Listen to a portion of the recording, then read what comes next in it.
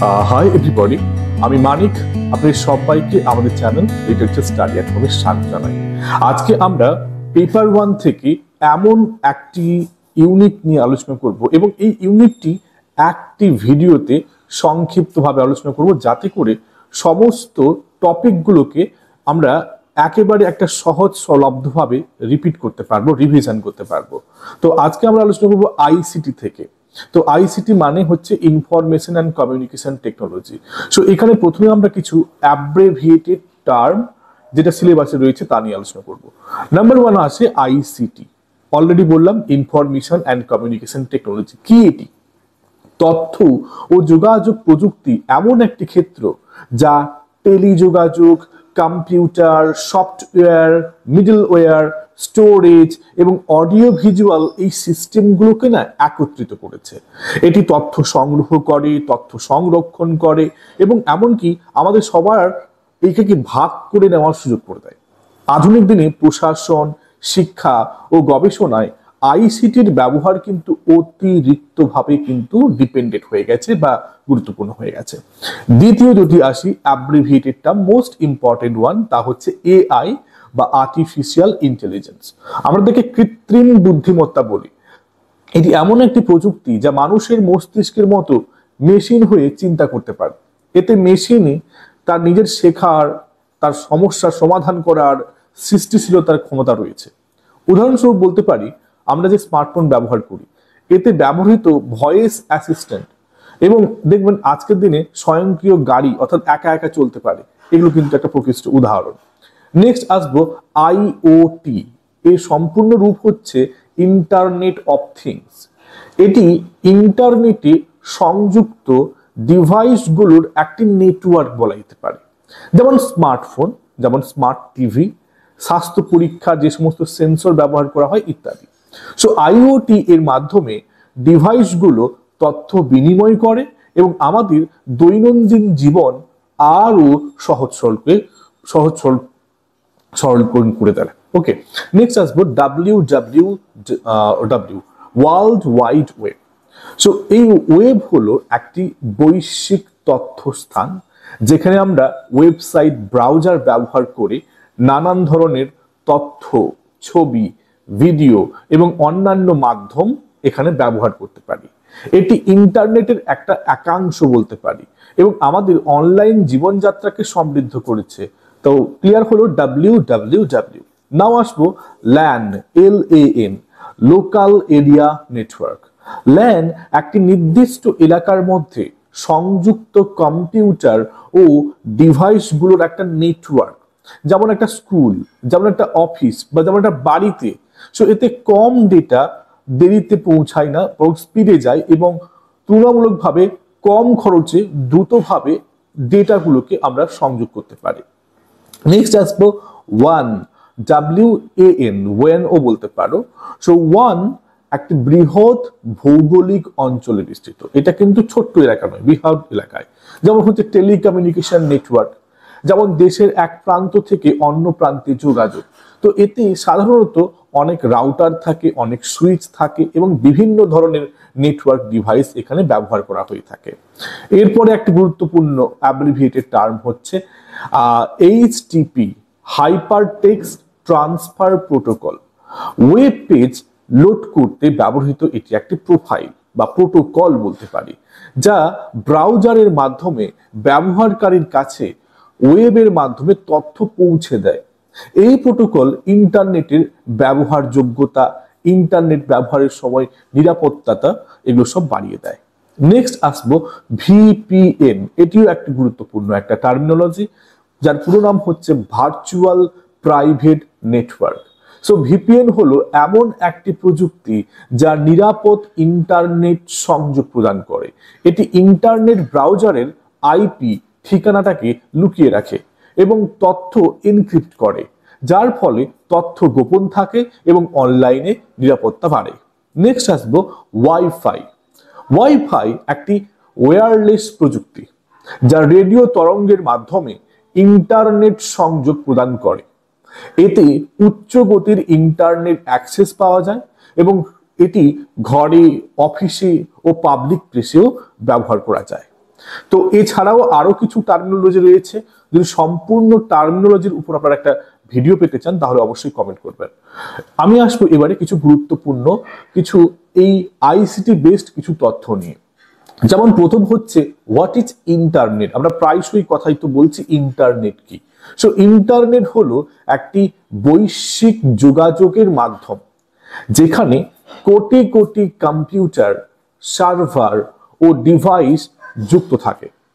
এটি ব্যক্তিগতভাবে হতে পারে, এটি শিক্ষা মাধ্যম হিসাবে, ব্যবসা ও সরকারি কাজে বহুল জায়গায় কিন্তু ব্যবহৃত হয়ে থাকা একটি মাধ্যম। ইন্টারনেটের মাধ্যমে আমরা বিভিন্ন সেবা পেতে পারি। কি হতে পারি? যেমন ওয়েবসাইট ব্রাউজিং করতে পারি, চিঠি পাঠাতে ইমেল ব্যবহার করতে পারি, ফাইল শেয়ার করতে পারি এবং বিভিন্ন অনলাইন পরিষেবাটাকে আমরা কিন্তু দিতেও পারি, গ্রহণও করতে পারি। সো ইন্টারনেট আমাদের দৈনন্দিন জীবনে তথ্য ও যোগাযোগটাকে সহজতর করেছে এবং বিভিন্ন কার্যক্রমকে দ্রুত ও সাশ্রয়ী অর্থাৎ কম খরচ করে তুলেছে। ইন্টারনেট গেল, এবার আসবো ইন্ট্রানেট। ইন্ট্রানেট একটি সংরক্ষিত নেটওয়ার্ক যা একটি প্রতিষ্ঠানের ভেতরে এটি ব্যবহৃত হয়ে থাকে। এটি প্রাইভেট নেটওয়ার্কের একটি অংশ বলতে পারি, যেখানে প্রতিষ্ঠানের সদস্যগণ তারা ইমেল, তারা ফাইল শেয়ারিং এবং অনলাইন তারা বিভিন্ন রকম সহযোগিতার প্ল্যাটফর্ম ব্যবহার করতে পারেন এবং শুধুমাত্র তারাই করতে পারবেন। সো ইন্ট্রানেট সাধারণত ফায়ারওয়াল দ্বারা সুরক্ষিত থাকে এবং এর মাধ্যমে প্রতিষ্ঠানের অন্তর্গত তথ্য শেয়ারিং বা যোগাযোগ করা সহজ হয়ে থাকে। কোনো রকম ভাবে এখানে তথ্য লোপাট হওয়ার কিন্তু সুযোগ থাকে না। সো ইন্ট্রানেট মূলত কর্মক্ষেত্রে আভ্যন্তরীণ ব্যবস্থাপনাকে সহজ করতে ব্যবহৃত হয় এবং এটি অত্যন্ত নিরাপদ এবং অত্যন্ত সুরক্ষিত। এবারে আসবো ইমেল। ইমেল হলো এক ধরনের ডিজিটাল বার্তা বিনিময়ের মাধ্যম যা দ্রুত এবং সহজে যোগাযোগ সাহায্য করে। আমরা এই ইমেলে কিছু প্রোটোকল ব্যবহার করি যেগুলো অত্যন্ত গুরুত্বপূর্ণ। যেমন একটি হচ্ছে SMTP, পুরো নাম হচ্ছে সিম্পল মেল ট্রান্সফার প্রোটোকল। দ্বিতীয় ব্যবহার করি POP3, পোস্ট অফিস প্রোটোকল, এবং সবশেষে হচ্ছে IMAP, internet message access protocol. মাথায় রাখবেন বন্ধুরা এগুলো। সো ইমেল বিনিময়ে এগুলি ব্যবহৃত হয়। ইমেল আমাদের ব্যক্তিগত ও ব্যবসায়িক যোগাযোগকে অনেক সহজতর করেছে এবং এর মাধ্যমে আমরা শুধুমাত্র টেক্সট নয়, ছবি এবং একটা PDF ফাইল থেকে কত কিছু আমরা দ্রুতভাবে বার্তা প্রেরণ করি, যেখানে ইনস্ট্যান্টলি অনলাইনের মাধ্যমে একজনের কাছে পৌঁছে যাচ্ছে। নেক্সট আরেকটি অভূতপূর্ণ জিনিস হচ্ছে অডিও কনফারেন্সিং। অডিও কনফারেন্সিং কি? এটি হলো এমন একটি পদ্ধতি যেখানে একাধিক ব্যক্তি একসঙ্গে ফোন বা ইন্টারনেট ব্যবহার করে অডিও মাধ্যমে আলোচনা করতে পারে। এটি মোবাইল বা ইন্টারনেট প্ল্যাটফর্মে সম্পূর্ণ করা যায়। ওকে, অডিও কনফারেন্সিং বিশেষ করে ব্যবসায়িক মিটিং, শিক্ষার ক্ষেত্রে আমরা ওয়েবিনার বলি, গুরুত্বপূর্ণ ভূমিকা রাখে, যেখানে ভৌগোলিক দূরত্ব এবং যেখানে কস্ট কাটিং করা যায় এবং যেখানে খুব সহজেই সবাই একটা ভার্চুয়াল প্ল্যাটফর্মে আসতে পারে। নেক্সট হচ্ছে অডিওর পাশাপাশি আরেকটি হচ্ছে ভিডিও কনফারেন্সিং। সো এটিও এমন একটি প্ল্যাটফর্ম যেখানে একাধিক ব্যক্তির মধ্যে ভিডিওর মাধ্যমে সরাসরি সংযোগ স্থাপন করা যায় এবং এটিও ইন্টারনেটের প্রয়োজন হয়। যেমন আমরা আজকের দিনে জুম মিটিং, গুগল মিটিং এবং মাইক্রোসফট টিমস এর মতো সফটওয়্যার প্ল্যাটফর্ম ব্যবহার করে এই সেবাটাকে গ্রহণ করি। সো ভিডিও কনফারেন্সিং ব্যক্তিগত হতে পারে, শিক্ষামূলক হতে পারে এবং পেশাগত ক্ষেত্রগুলোতেও কিন্তু ব্যবহার করা হয়ে থাকে, বিশেষ করে মিটিং এর জন্য। এটি ব্যবহার করে দলগত আলোচনার পাশাপাশি আমরা বড় একটা অ্যাডভান্টেজ হচ্ছে স্ক্রিন শেয়ার করতে পারি, অর্থাৎ যে বিষয়টাকে নিয়ে আলোচনা করছি সেটা স্ক্রিনে প্রদর্শিত করতে পারে। এবারে আসবো আমাদের পরবর্তী এই টপিক হিসাবে এখানে রয়েছে উচ্চ শিক্ষায় যে ডিজিটাল ব্যবহার করা হচ্ছে তার। নাম্বার 1 হচ্ছে swamp, study ওয়েবস of active learning for young aspiring minds. So swamp একটি অনলাইন প্ল্যাটফর্ম যা ভারতের শিক্ষানীতি অনুযায়ী অ্যাক্সেস, সাম্য ও মান নিশ্চিত করে গঠিত হয়েছে।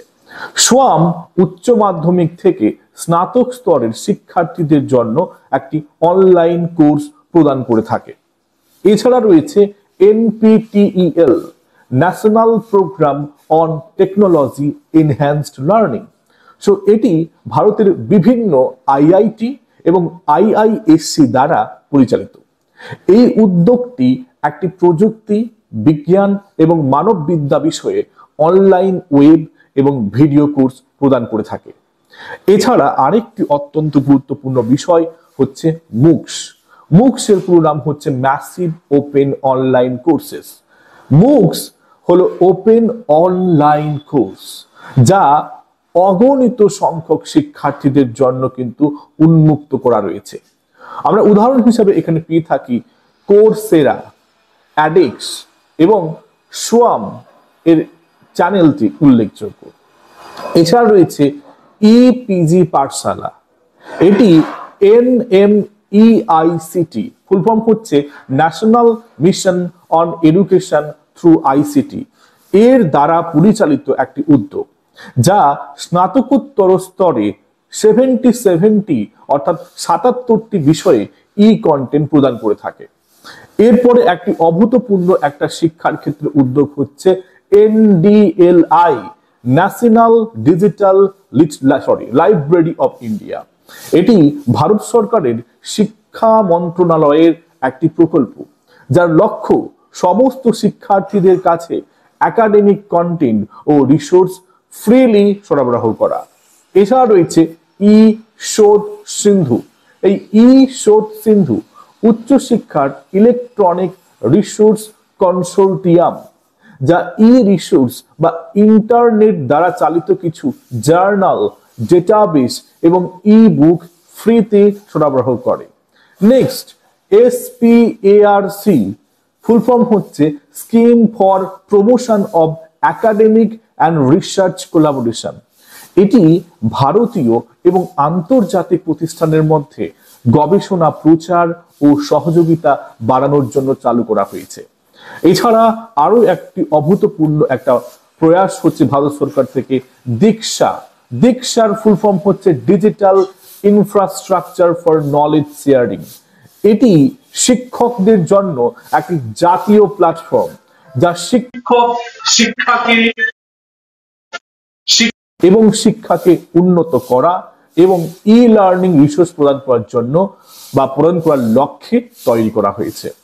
এবারে আমরা আসবো ICT কে আমাদের গভর্নেন্স ক্ষেত্রে বা আমাদের সরকারের ক্ষেত্রে কেমন ব্যবহার করা হয়েছে। নাম্বার 1 হচ্ছে গভর্নেন্স। গভর্নেন্স হলো একটা প্রশাসনিক কাজকর্মের উন্নয়নের জন্য তথ্য ও যোগাযোগ প্রযুক্তির ব্যবহারের মাধ্যমে একটি ইনোভেটিভ প্রক্রিয়া। এটি সেবাদান প্রক্রিয়ার স্বচ্ছতা, এছাড়া গভর্নমেন্টের যে সমস্ত স্কিম হয়ে থাকে সেগুলোকে খুবই দক্ষতার সাথে, দায়িত্বশীলতার সাথে সবার সামনে আনার একটা প্রচেষ্টা। আমরা গভর্নেন্সের ক্ষেত্রে ভারত সরকার কিভাবে ICT কে ব্যবহার করেছে তা নিয়ে দেখে নেব। নাম্বার 1 হচ্ছে G2C, অর্থাৎ গভর্নমেন্ট থেকে ডাইরেক্ট জনগণের জন্য, গভর্নমেন্ট টু সিটিজেন, যেমন জন্ম সনদ, ট্যাক্স দখিল, ডিজিটাল পেমেন্ট ইত্যাদি করা হয়েছে। G2B, অর্থাৎ গভর্নমেন্ট টু বিজনেস, ব্যবসায় লাইসেন্সিং, অনলাইন রেজিস্ট্রেশন, কর প্রদান ইত্যাদি পরিষেবার আন্তর্জাতিক একটা থেকে মানের একটা প্রচেষ্টা। নেক্সট হচ্ছে G2E, গভর্নমেন্ট টু এমপ্লয়ি, অর্থাৎ কর্মীদের জন্য বেতন, উপস্থিতি, বিভিন্ন রকম ব্যবস্থার এখানে সুযোগ করে দেওয়া। নেক্সট হচ্ছে G2G, অর্থাৎ গভর্নমেন্ট টু গভর্নমেন্ট, এখানে সরকারের বিভিন্ন বিভাগের মধ্যে যোগাযোগ এবং সহযোগিতা বৃদ্ধির কথা বলা হয়েছে। এছাড়া ভারতের যে মূল গভর্নেন্স রয়েছে তারও কিছু উদ্যোগ যেমন আমরা এখানে বলতে পারি, এখানে তুলে ধরা হয়েছে এই ইউনিটের মাধ্যমে। যেমন হচ্ছে ডিজিটাল ইন্ডিয়া, ভারত সরকারের একটি বৃহৎ প্রকল্প, যা ইন্টারনেট কাঠামোর উন্নয়ন এবং নাগরিকদের কাছে সরাসরি ডিজিটাল মাধ্যমে পৌঁছে দিতে কাজ করে। দ্বিতীয় হচ্ছে উমাং। উমাং এর পুরো নাম হচ্ছে unified mobile application for new age governance. এখানে বিভিন্ন সরকারি সেবা দেওয়া করা একটি ইন্টিগ্রেটেড প্ল্যাটফর্ম, যার মধ্যে রয়েছে আধার, ভারতীয় নাগরিকদের একটি অনন্য পরিচয় প্রদান প্রকল্প যা তাদের বায়োমেট্রিকের সঙ্গে সংযুক্ত। এছাড়া এসেছে ই কান্তি, ডিজিটাল ইন্ডিয়ার এটি একটি অংশ, যা কমন সার্ভিস সেন্টারের মাধ্যমে নাগরিকদের কাছে ই গভর্নেন্সের সেবা প্রদান করা হয়ে থাকে। নেক্সট রয়েছে বা একটি পরবর্তী পদক্ষেপ ছিল মাই গভ।